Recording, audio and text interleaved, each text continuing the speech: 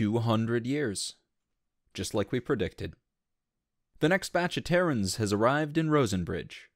12 of them. They've already been here a week, struggling for food and water, living in an alleyway. Dirty and terrified of their new surroundings, but not willing to lay down and die. Ah, memories. Avery and I have already made contact and gotten their trust. We had our first discussion. They arrived from late 2011, our past. Of course, this meant that we had to convince them that this was unrelated to the Mayan calendar 2012 nonsense.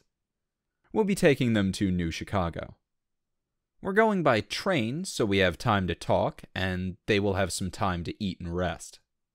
Once they've adapted to the ways of this world, maybe a few will travel to Aelin and sign up at the university. I can already feel magic and psionic talents in them, struggling to express themselves. I can only wonder how they're going to change this world.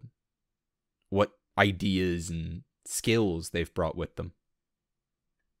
Things may get exciting again.